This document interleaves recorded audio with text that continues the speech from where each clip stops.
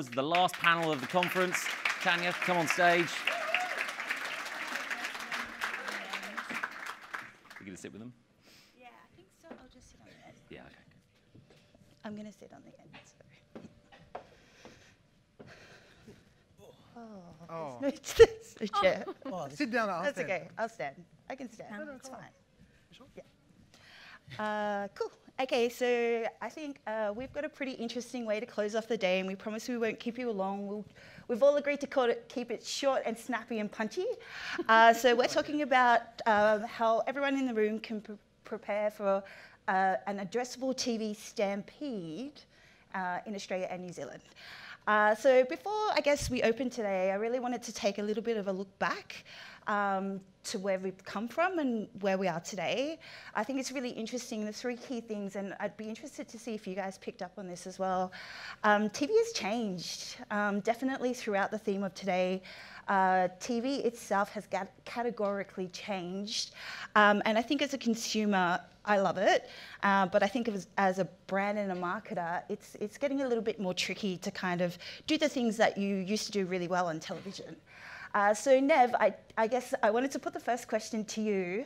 Obviously, we've seen a lot of change over TV, from colour TV launching in the 50s to second channel TVs, second channels on TV launching, SVODs coming into the market, and then dynamic trading, automated trading, addressable TV. Can you tell us a little bit about what the learnings are during this journey and kind of potentially from a Foxtel Media perspective, how you adapted to this change? So from a Foxtel Media perspective, I think the change is good. Yeah. I think it keeps you on your toes. I think one of the key learnings is you may never get it right first time, but that doesn't mean you should stop. I just think you need to evolve and adapt quickly. I think consumers nowadays have less patience. When things don't work, they're very vocal to tell you. I think KO as a product, and we'll talk about that from a change perspective, changed our business greatly. It was a streaming service purely built for sport, had a new way to consume sport, created content which were minis, which haven't really been seen, but they were short 30-minute clips of AFL, NRL games, and consumers just wanted to engage them straight away. But when we started to do dynamic ad insertion, we started to realise that we were slowing down that user journey a little bit. And when I mean a little bit, I'm talking 3 seconds. And from an advertising head, we were like, no, that's fine. From the producers and content side, they were like, no, that's not fine. Paid for customers that are engaging on your platforms can't tolerate that. So we actually started to dial back the number of customers that we were dynamically ad inserting until the technology caught up, until we could get a product that was sustainable, and then we set it live again.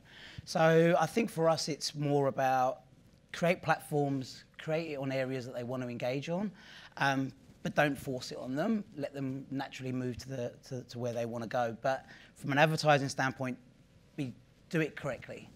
Because if you start launching things and the ad experience isn't right, you know what? You will lose those customers, and especially when you're paid for, and they may never come back. Or if they do, they'll have a really sour view to that ad experience, and we don't want brands to have that experience. Yeah, I agree. Jodie, I think because you're from ANZ and you've got a unique perspective on the New Zealand market, did you see the same sort of trajectory of change as what we experienced in the Australian market? Thanks, New Tanya. Zealand? I think just to start with some context as well, there's a couple of things I'll just talk about from a New Zealand perspective.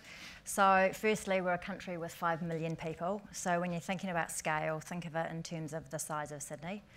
Secondly, within our market as well, television is very cheap. Or cost efficient. You know, if you're thinking, that's probably the more appropriate word.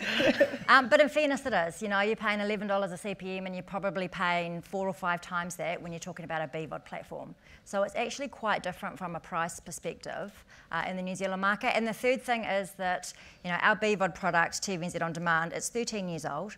You know, so we actually launched the service 13 years ago. We're a teenager this year. And from our perspective, we really saw a massive change about 3 or 4 years ago. And we started with the data. So you think about the segmentation, and we did a lot of work around our audiences and what they wanted to watch and where they wanted to watch it, which we've continued to invest in. But equally, we spent a lot of time investing in all of our content rights to make sure we could obviously go across all platforms.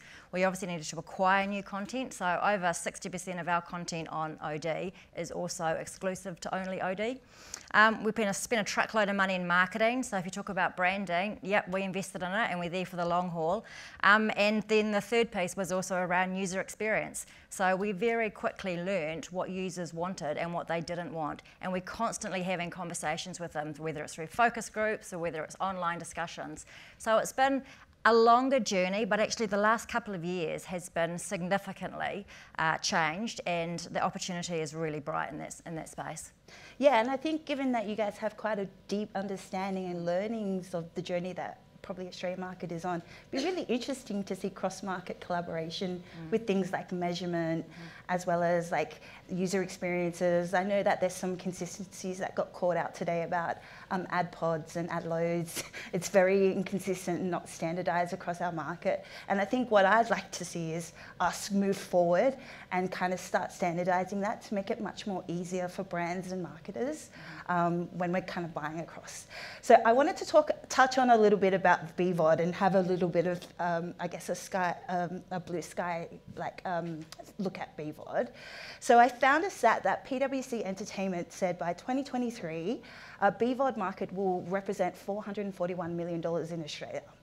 Now, I'm open for interpretation on this one, and Jono, I'm gonna reach out to you on this, because is that realistic given this kind of feedback? You know, we had our Uber client get up and talk about like it kind of broadcasters need to kind of fix the tech a bit in the BVOD market. Do you think it's a realistic, what could be holding us back from hitting that? And also, what percentage of that is going to be actual addressable?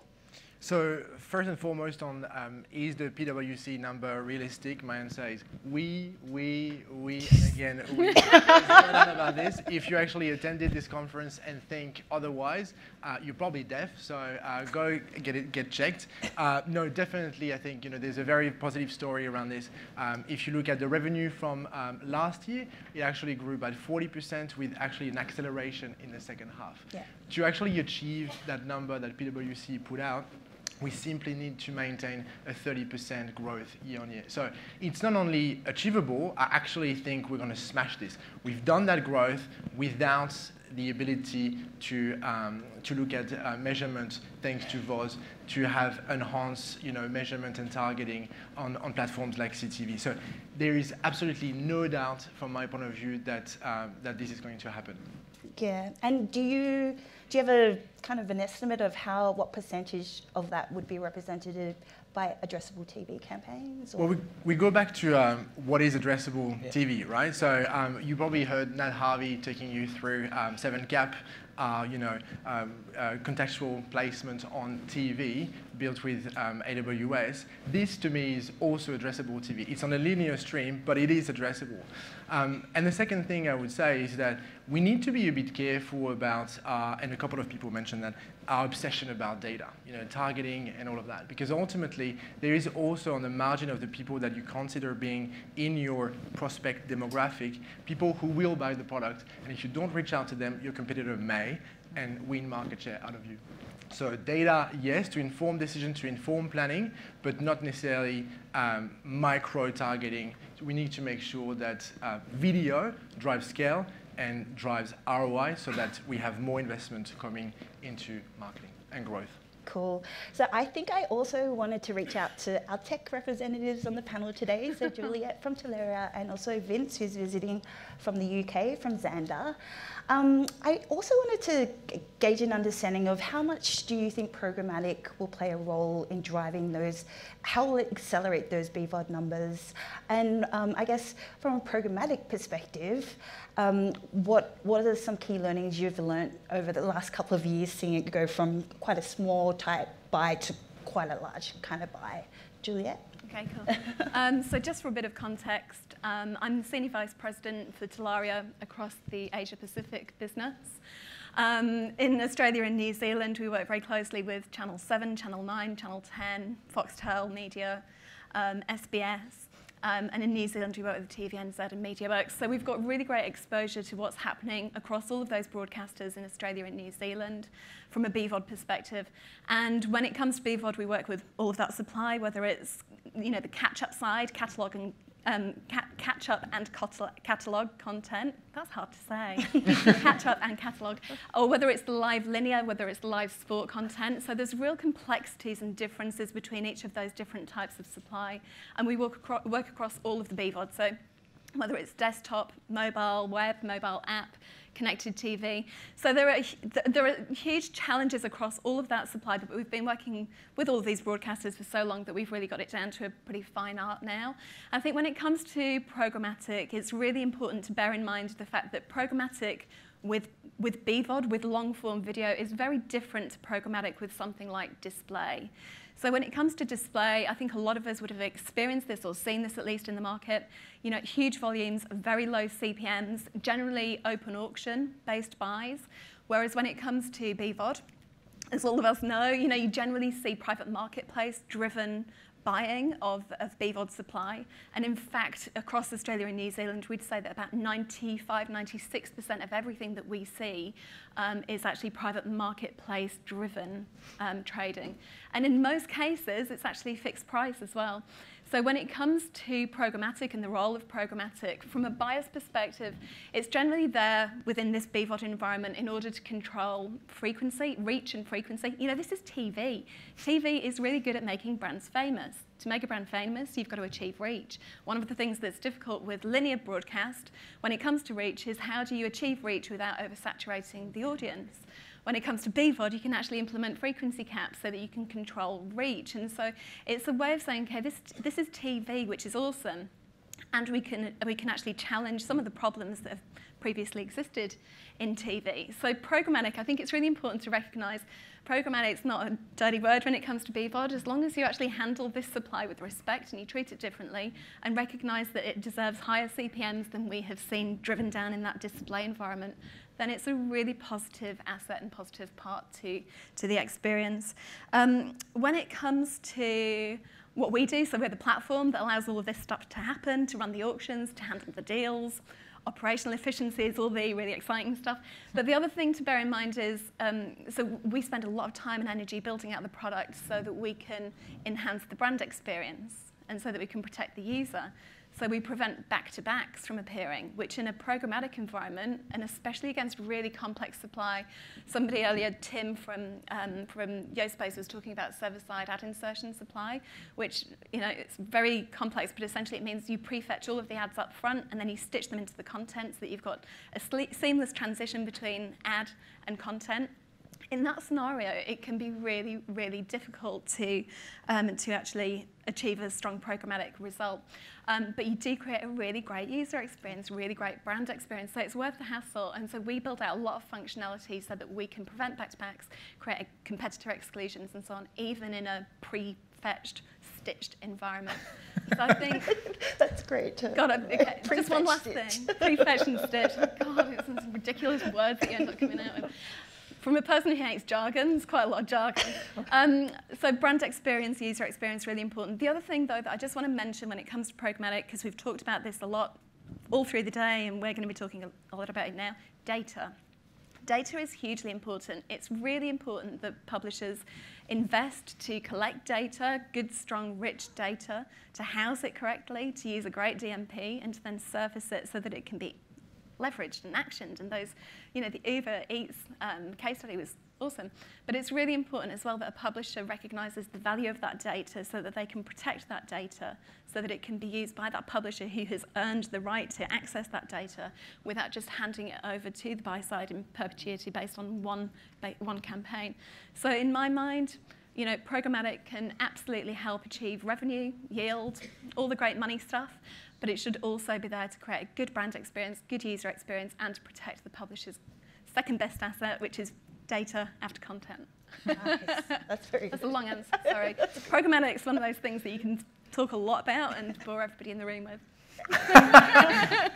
Well, Vince, I think what would be interesting, obviously you see global markets, and what could be interesting for the people in the room is actually to get an understanding of what, I guess, evolution you've seen in more mature addressable TV markets such as the US and also EU. Sure. So it's very hard to kind of put out a trend of the European market. So many countries, so very fragmented, very different from a country to another. But if we look at the UK, for example, 4 in 5 people are actually watching BVOD content.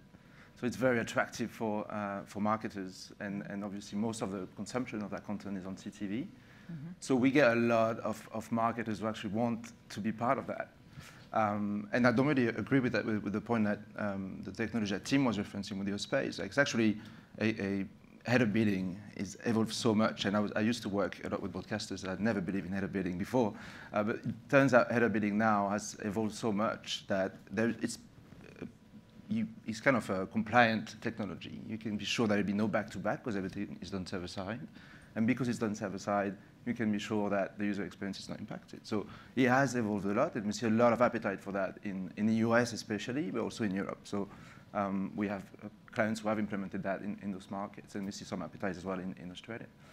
Now, when we talk about addressable TV in Europe and the US, we tend to talk about linear addressable TV. So in Europe, it's like the big talk at the moment. A country like France, they're changing the law to be able to do that, kind of a version of addressable TV, more segmented TV. In the US, it's kind of more mature. The setup is very different as well there, because we have the distributors who are given 2 minutes of ads per hour, which is a very unique setup. We don't see that anywhere else. So when you look at the trends in terms of investment in TV, which is pretty much the same everywhere, it's kind of going down, or it's flat year on year, depending on where you are. In the US, it's kind of flat, probably going to go down after the elections. But then when you look at the investment that are made in addressable TV, they're going up by 5% year on year. And when you know how much money they put into that, it's a lot of money. 5% is giant. Yeah. So addressable TV is really what is driving the business in the US, and we are well positioned to say it because we represent 40% of the addressable TV impressions in the US. So when we look at that, addressable TV as it's done today is not very efficient. It's very manual. You still have to bring your own data if you're a buyer in the US. There's a lot of excitement in Europe. So we kind of decided to build a platform that is simplifying all that. So simplifying and automating the buying and the selling process of linear addressable TV.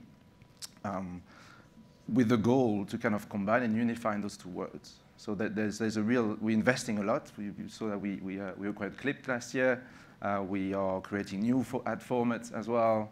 We are working very closely with our company we're very close to, which is NVIDIA, very closely related to. So we are investing a lot in that space, and we strongly believe in the discussions that we had today that the market is going to evolve towards a more unified way. So we want to build that tool for that.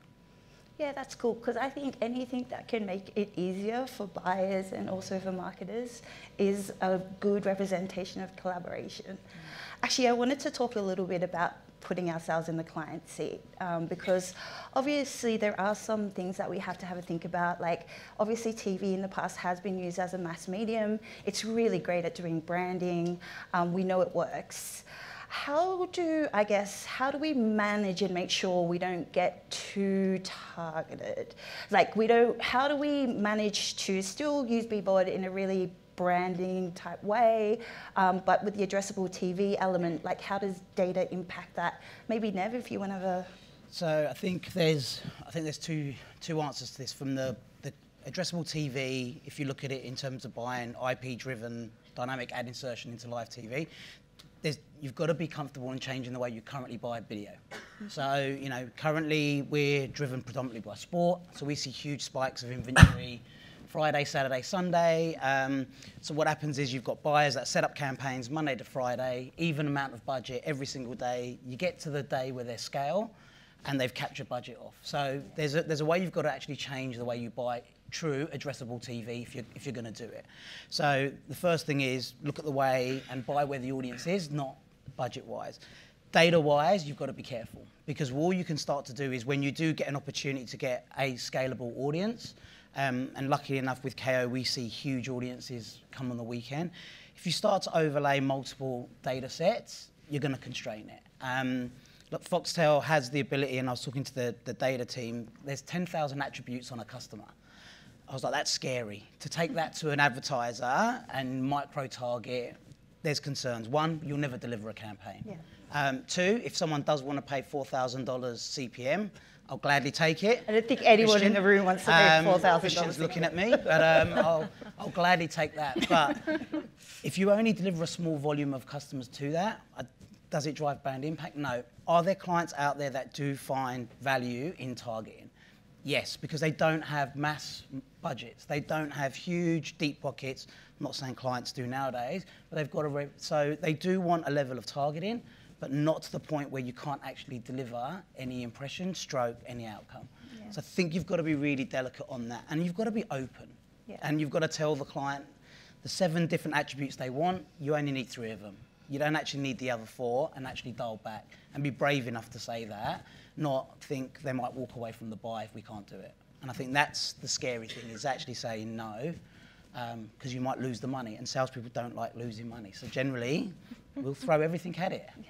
Yeah. I mean, Jody, do you agree in your supply-constrained market, just by the general population in New Zealand, this must come up a lot when you start looking at targeting across your BVOD ecosystem? Yeah, look, and the way that we talk to marketers and to agencies is actually around, it shouldn't be one or the other, but it's how you use both. And you actually think about the BVOD opportunities about incremental reach. So it's not actually about a targeted approach. It's about how do you actually talk to a portion of the audience that you might not capture in the mass linear channels, or how do you have a different conversation with them around context or around relevance?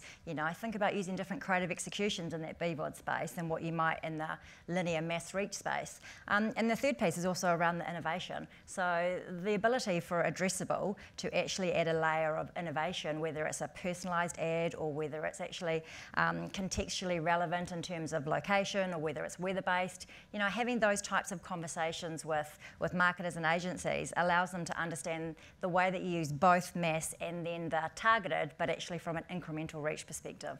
Yeah, that's cool. And Jono, just in terms of the data being used in the BVOD ecosystem, which can sometimes be prohibitive in delivering scale as well, how are you guys managing it at Seven? How are you building out a data asset that can help us scale campaigns as opposed to limit campaigns? Yeah, I guess for us, we really looked at with the lens of what's happening in the future. So if you look at 2019, and you look at the IAB report, BVOD has been fueling the growth of digital advertising in market, and within that, within BVOD, CTV, connected TV is very much where the growth is. Connected TV is the future of TV to some extent.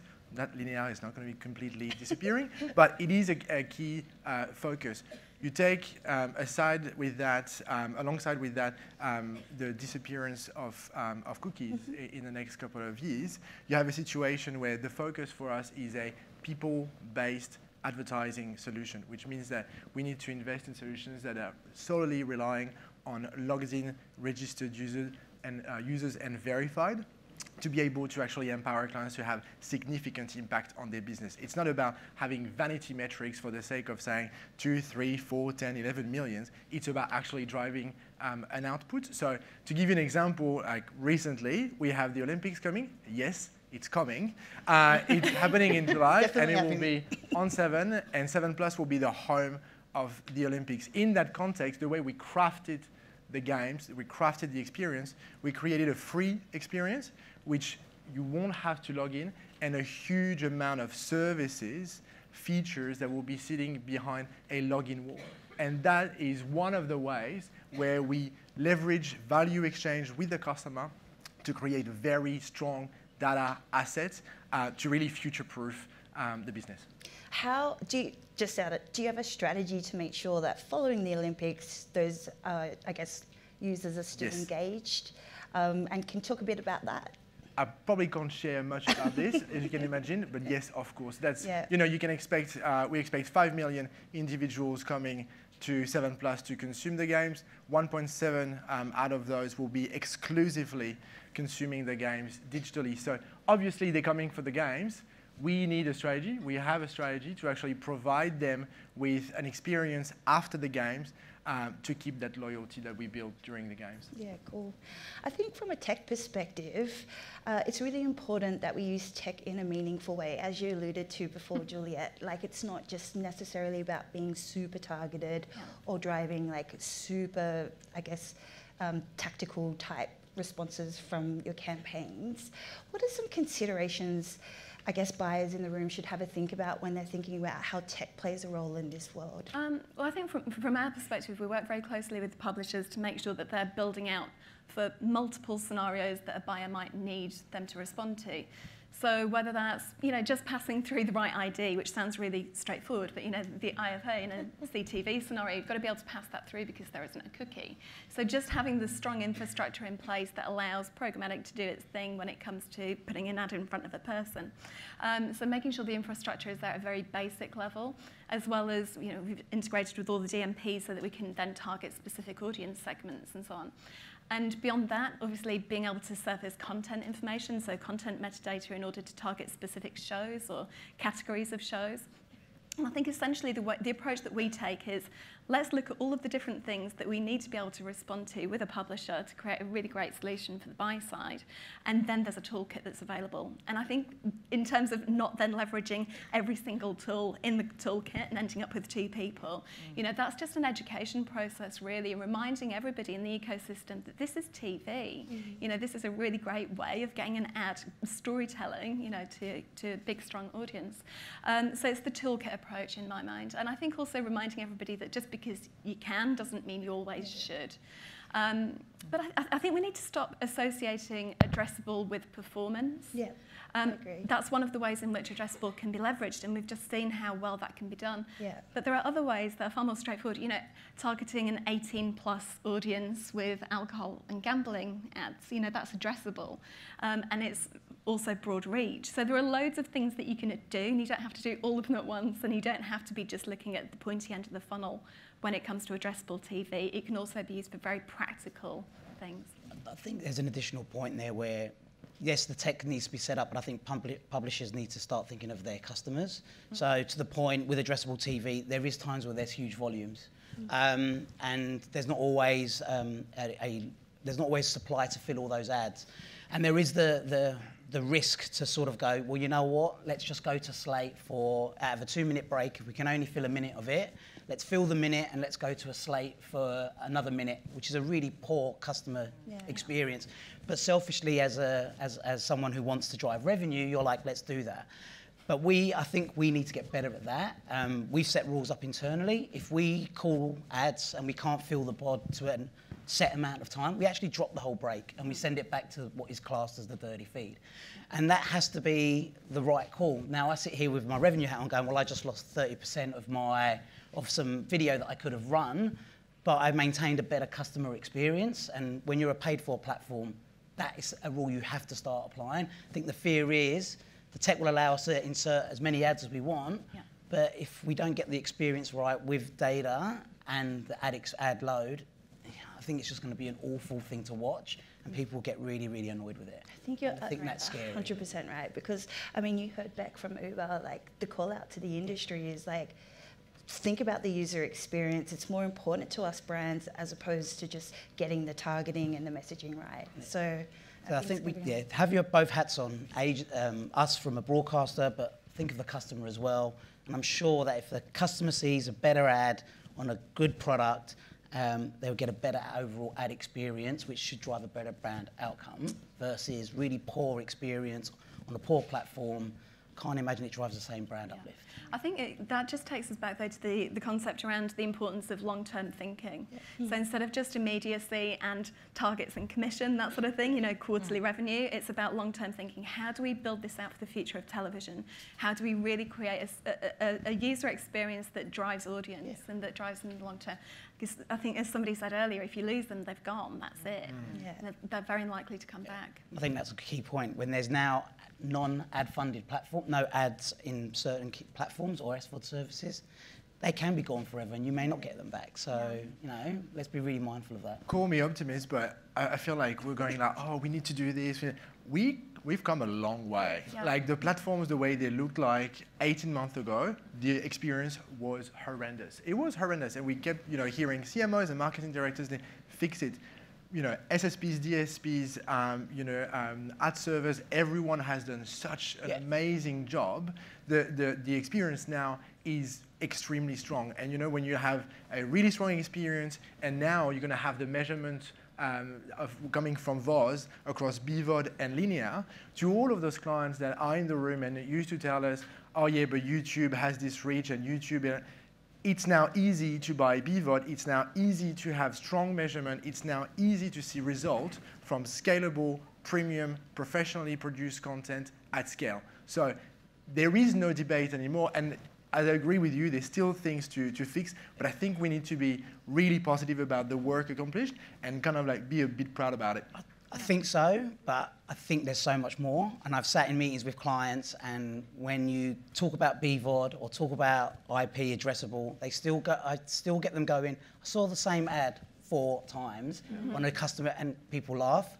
So how many people have seen it? And you're like, we've got to get better at that. And I think that's where we've got to keep pushing technology, because you've got to get the experience right. You can talk to our tech guys if you want. Yeah. Never happens in New Zealand. Never happens in New Zealand. I definitely agree with that. We've gone a long way, but we have more to do, especially if we think about the future of TV, which contains a lot more than just digital or just linear. For me, we really have three types of data that we need to consider. There's the kind of data-driven digital, so the BVOD kind of experience where broadcasters need to share their data, but in a secured way. They need to ask themselves the questions that, is my asset protected, is my audience protected? They need to make sure that, so we're working with Fancast and unique solutions with the broadcasters here, for example. So that's a good question to ask on a kind of digital aspect. Then you also have to think about, for the future, data-driven linear. So that's all the Nielsen and all kind of panel-based kind of ratings.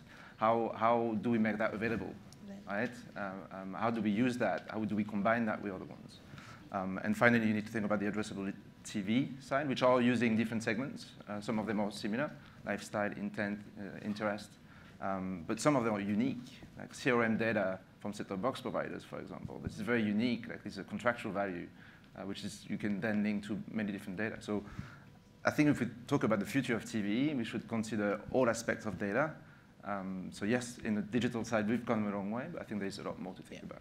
Yeah. Cool, so I think it's nearly time to wrap up. So I just wanted to leave everyone and bring us back to the topic. I know that we went off skew a bit, but that's still great. So today's topic was about preparing for an addressable TV stampede in Australia. I want everyone to have a think about how fast will we see this accelerate realistically in Australia? And what advice would you give marketers in the room today who are thinking about including addressable TV in their media mix? Should we start with you, Juliet? Oh God, here we go. Okay, so I think we have got a long way very, very quickly, and I think we should be very proud of that, and I completely agree, but we should always be asking for more, so it's always what's next, okay? We can't ever rest on our laurels, because at that point, the user experience on Netflix is way better, and then everybody's screwed. So I think that's it, just always strive for more and better every day. And when it comes to how we talk to marketers about the opportunity, make it really clear that it's actually really easy, the tech's in place, the publishers are investing really significantly in platforms, in technology partners to ensure that the user experience and the brand experience is great. in terms of how to actually create a stampede rather than a trot, there needs to be a lot less investment in YouTube. I mean, I really, you know, we often see 80% of video budgets going into YouTube. That's absolutely crackers. YouTube's great, and it you know, it does good things. And I'm not saying that people shouldn't be spending money on YouTube, but 80% of a budget is 80% is too much. So stop. Pull some of that over. And then there'll be a stampede. Cool. Vince? I cannot talk much about the growth of the Australian market, but I can definitely say that TV is still the best marketing tool. Yeah. So I would encourage the brands to kind of invest and go for it. You can find your way wherever you are in the funnel. You can find a solution that will work for you. Yeah. Kind of other things that we see as well in this market, all the collaborations that the alliance that was announced on Monday is great. That can only been great things. I think that can only move the industry forward. I find Australia very unique in that sense, where there is true collaboration, so that can only be good things for the buyers. And finally, I would say, just both on the buy side and sell side, think about choosing the right partner to kind of future-proof your strategy, because the kind of unifications of the both worlds, linear and digital, will come, and it depends on how well you're prepared for that. Yeah, cool. When I think about are we prepared, you know, in the New Zealand market, we've seen the BVOD growth at about 30% for the last 3 years. So when I read the 43% in the Australian market, I'm now jealous of that. So that's my new target. So yes, I think we are, in terms of we've done a lot in our market, and the conversations I have with marketers are around, you know, the path to purchase isn't linear anymore, so you've got to find different ways throughout that user journey to engage with your audience and the opportunity for them to see an ad of your brand or your service. So I'd say think about addressable television as a relevant or contextual place that you can actually deliver your ad and allow that audience or that consumer to actually engage with that. And then use innovation. You know, God, it's fun. Everyone wants to get a brief that says, you know, do something innovative. So the scale of our market, that's where we win, because actually we can try some different things. And I'll keep talking to the Australian market and show you guys some of that stuff as well. That's great. I think it's down to broadcasters and platforms to prove the effectiveness and actually the business outcomes that addressable TV provides.